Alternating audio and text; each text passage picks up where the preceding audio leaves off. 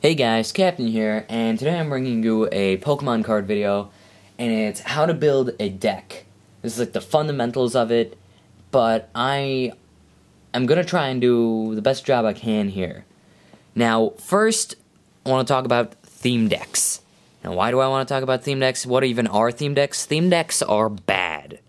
They're pretty much awful. They cost like $10 or $12, somewhere from that range. And they're usually not even worth the money unless you're literally like brand new to the game and need a deck just to learn how to play. The only other good thing about them is, one, occasionally they'll have some decent cards in them, and they're also good for getting lots of energy cards, but those are cheap online anyway. So, theme decks, the reason they're bad is because they're constructed poorly. Now, there are a couple things about this, and first off, I noticed that a lot of people, when they're making their first decks, or making decks overall, they tend to build them similarly to theme decks. And this is bad, because if you ever bring this to a tournament or anything competitive, you'll get wrecked. Because, frankly put, it's just lacking the fundamentals of deck building. Even if you use really good cards, if you build in the style of theme decks, you'll still do poorly, like I said, even with good cards.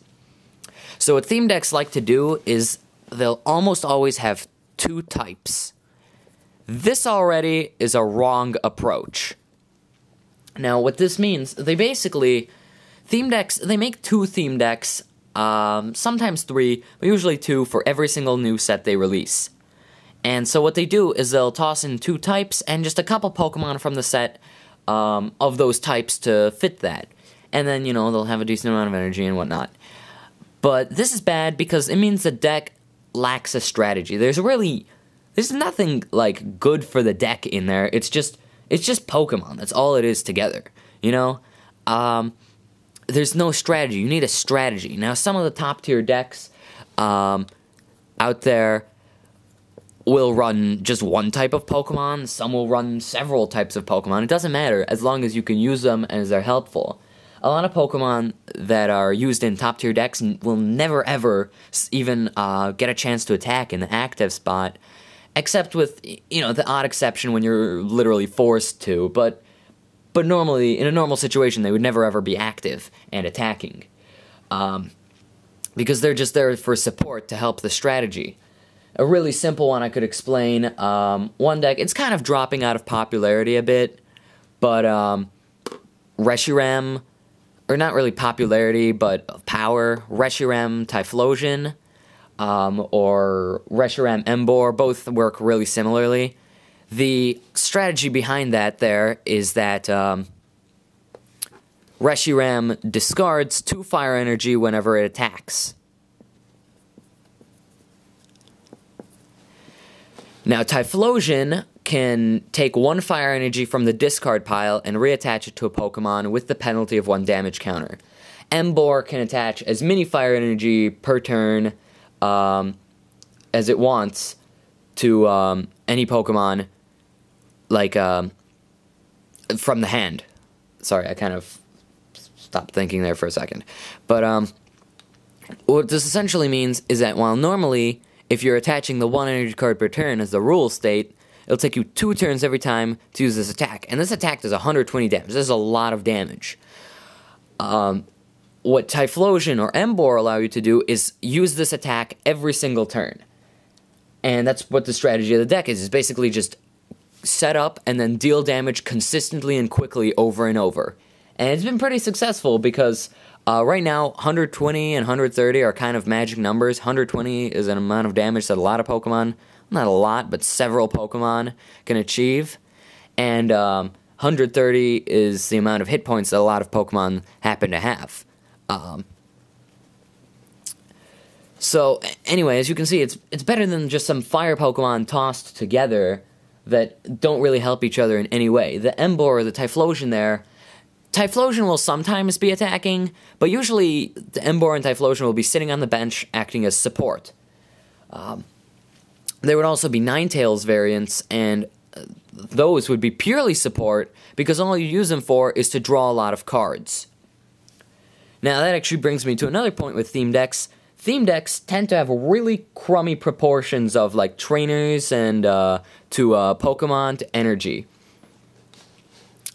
Theme decks, I don't know, it's something like 25 Pokemon, I don't know. They use, and now that I think they've actually gotten better, it's like 18 energy, maybe like a dozen or 15 trainers, and then the rest Pokemon. You know, whatever Pokemon. But that's pretty bad because the trainers and supporters and sometimes stadiums are basically what's going to be making your deck work. And actually, if you look at the popular decks right now, almost all of them use a certain amount of like the same cards in them. And I'll get to that later. Those are what we call staple cards. Like I said, I'll discuss that in another section of the video. But the decks usually lack the power of draw power because you want to be consistently either getting more cards or getting new cards, so that if you ever have a dead hand, you want better cards. You don't want to have to rely on your top decks, which is the card you draw every single turn, to get you places. That's way too slow. You need to, in competitive level Pokemon, you need to get things done. You need to get things done consistently and fast. And theme decks often lack that. They also tend to lack search to set up consistently. And if you ever try playing a theme deck, you'll notice you're setting up like different Pokemon as your main attacker like pretty much every single time. You're trying to get a certain one out, but you're setting up different ones. Speaking of trying to get a certain one out, another thing theme decks are infamous for are pyramid lines.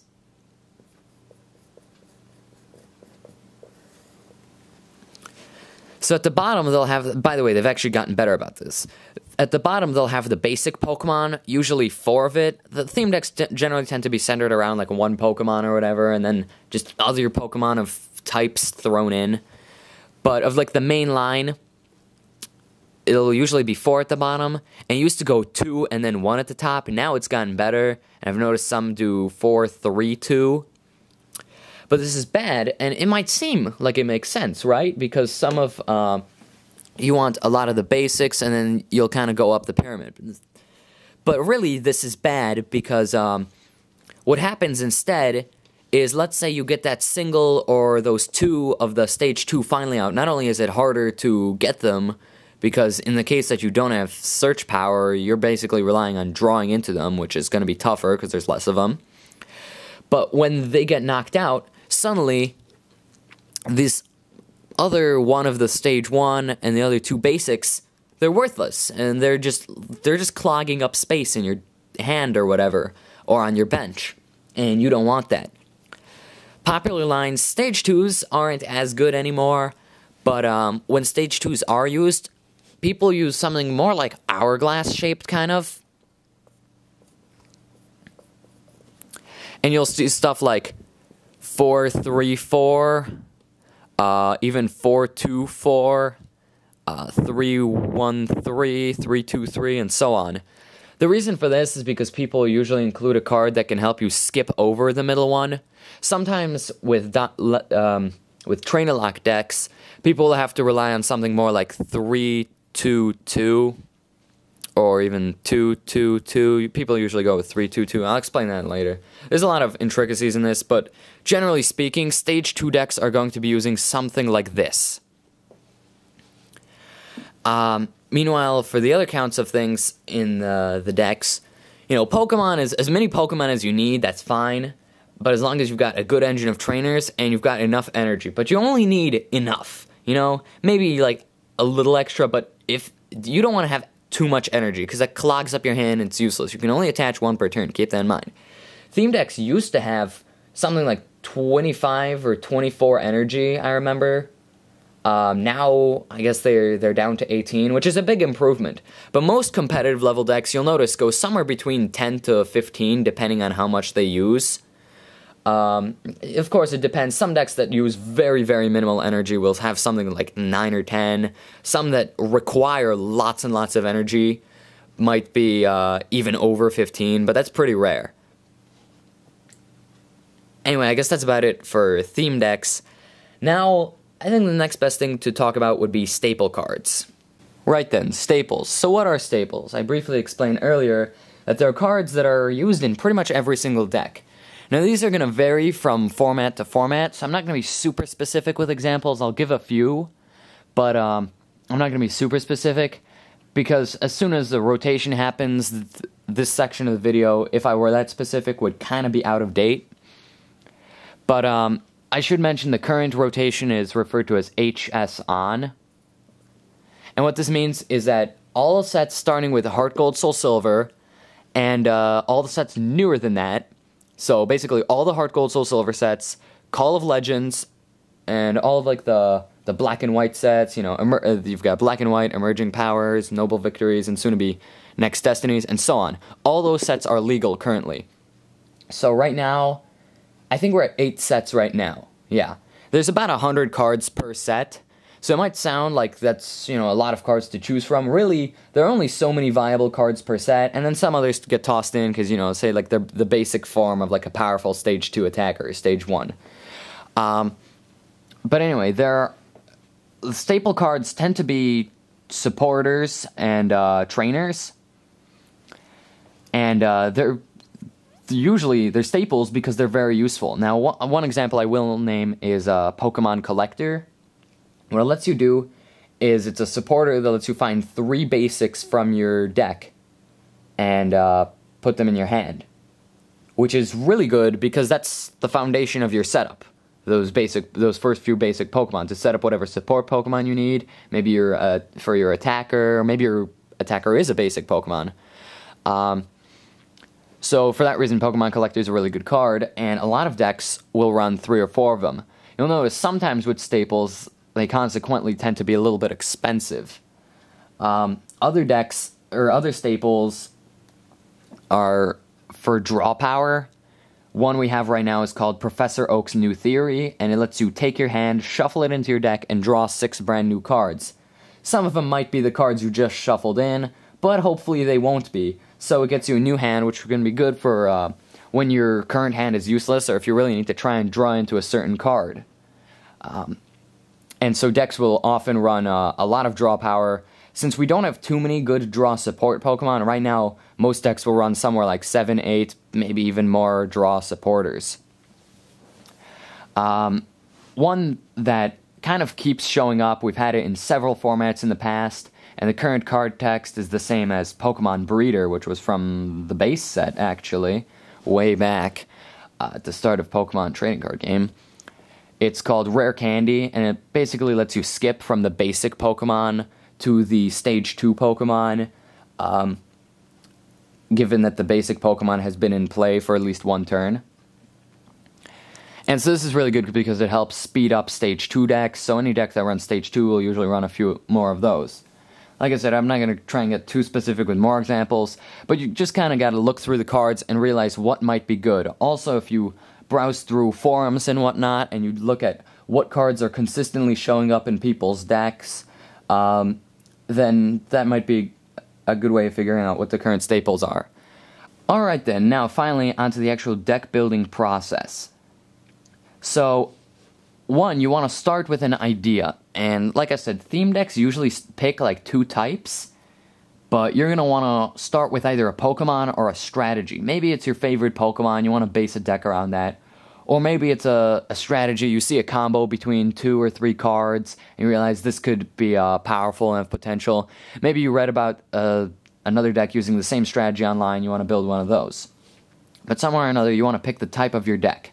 Also, in Pokemon, there are a lot of what are called archetypes, or maybe it's archetype, I don't know the pronunciation, but anyway, it's basically, people will, let's say you go to like a tournament and there's maybe 50 people there, but let's say 10 of them are running very, very similar decks. The decks are based around the same exact strategy. These archetypes will usually have names. I mentioned one earlier, it was Typhlosion Reshiram. People usually call that Tyram, because people usually just mash together the names in it.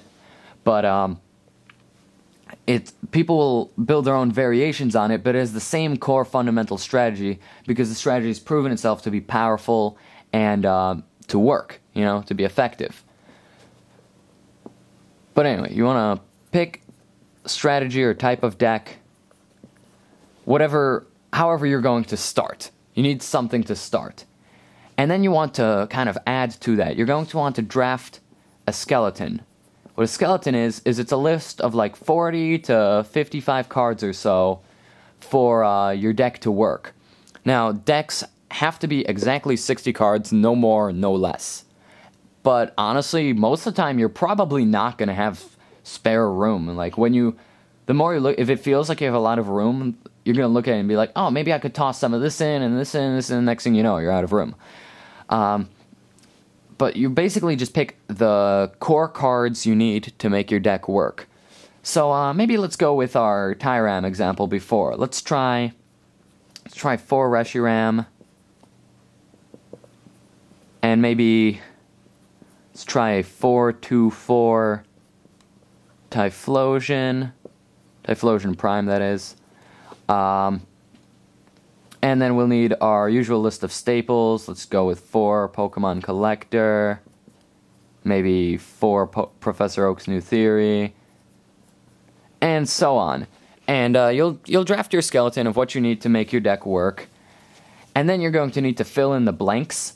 You can do some testing with your skeleton right away for consistency to see if it works. But personally, I like to fill in the blanks and then test other things with the deck. At the very least, I can fill in the blanks without tossing in kind of gimmicky stuff. Or maybe if you're gonna start testing for consistency, I'd say try and get up to a kind of a high number of cards, like 55 plus. Because otherwise it'll skew the odds of you drawing into certain things or starting with certain things.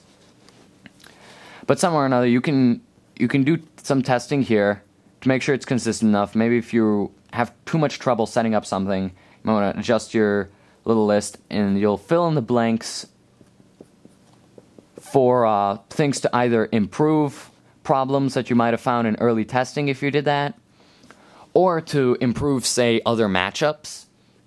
If there's a certain matchup that gives your deck a really hard time, you might want to put in what's called a tech. And a tech is basically just a counter or a solution to that. For example, for a while, the Zekrom deck, which was Zekrom, Pachirisu, Shaman, Zekrom could have a lot of trouble against Donphan. When Tornadus came out, Tornadus became instantly a staple in Zekrom decks because Tornadus not only could kind of deal with Donphan in, I think, 2 hits. That sounds about right. And but also, it had a resistance to Donphan's fighting attacks, which was really good because otherwise Zekroms would get just steamrolled by Donphan. So you do that, fill in the blanks to improve consistency or matchups, or sometimes people will put in kind of surprise effect cards. There was an article on 6 prizes a few months back where I think it was Kenny Wisdom and a couple friends all went to regionals or something like that with Dialga-Chomp, which was a pretty well-established archetype at the time. But they all put in Lost Remover, kind of as a surprise card. And it proved to be surprisingly effective. I think like 3 or 4 of them made top cut and placed really well with the deck. So sometimes that's something to keep in mind too. Then you want to do testing. There's 2 types of testing. The first one is solitaire testing, and this you can do alone. This is great for testing consistency. Basically, you just take your deck and you go through a couple of imaginary turns, either without an opponent or with an imaginary opponent. And you basically see if you can successfully set up whatever you need in a reasonable amount of time. And usually, to be fully set up, usually it's good to be turn 3 or sooner, because this tends to be a pretty speedy format where a lot of times it comes down to people trying to get a prize every single turn, if possible. So you're going to do some solitaire testing for consistency, which is also great with your skeleton early on. And then there's testing against other decks, particularly kind of generic decks of other matchups. And it's good to test against all sorts of decks, including the Mirror, which is the very same deck you're playing, or the same archetype, basically. If possible, it's good to test 10 games against each deck to see what the matchup is like, and maybe if you notice a certain matchup is surprisingly bad, you can kind of go back to the fill in the blank stage, swap something out, and try and improve that matchup with a tech or something or along those lines. So at this point, you've got a deck, and it basically just becomes more of testing and improving and so on, until you try and get the best deck you possibly can. Now, if you can find friends who are interested, or other serious players, like sometimes people will kind of have like a team, and they'll usually exchange strategies with each other. Sometimes they'll go to tournaments with the exact same deck and try and do well together, like what Kenny Wisdom did. I think that was who did that anyway. But that's beside the point. If you can find people, that's great. If you can find a league near you, somewhere on Pokemon's website, you can, there's like a league finder, and at League, you know, you can play lots of games there, and it's not as competitive an atmosphere. Sometimes people build what are so-called league decks, which is like a deck that has the fundamentals. Like usually they'll have the fundamentals and staple cards to be good, but it's kind of a gimmicky strategy. It's more of like a for fun deck. Like, I'm not gonna expect this to win any tournaments, and but anyway, leagues tends to be a great way to test if you can find one. I suppose that's about it for that, really. I should mention one thing. If you've got friends who are just trying to get back into the game, it might be good to have like a theme deck style deck. Like, not as bad as a theme deck, but, you know, not as good as competitive. Like, a league deck would be great, actually, or something a little below that level. Like, maybe, like, ease up on your new friend, just so you don't get crushed every time, because you don't want to discourage them. But then teach them, you know, the good fundamentals of deck building. And that's why I keep some of the not-so-good decks I have, like the one I demonstrated last video, that I was using. I just keep that for playing with friends who don't really have competitive decks. I think that's about it, though. That's all I can really think of. I see posts a lot on forums that I browse on, you know, decks that are kind of missing the fundamentals of construction, so that's one of the things that inspired me to make this. I've been wanting to do something like this for a while, actually. But I suppose that's about it. I hope you guys enjoyed. If you liked it, please rate, comment, subscribe. Especially send this to your friends if they want to learn how to build a deck, because I don't know if I mentioned this at the beginning of the video, but I checked Google, and from the first page of results, like half of them are terrible. But I guess that's about it then. I'll see you guys next time. I think I'll make kind of a shorter Pokemon video, but about some good resources, particularly online resources for Pokemon enthusiasts.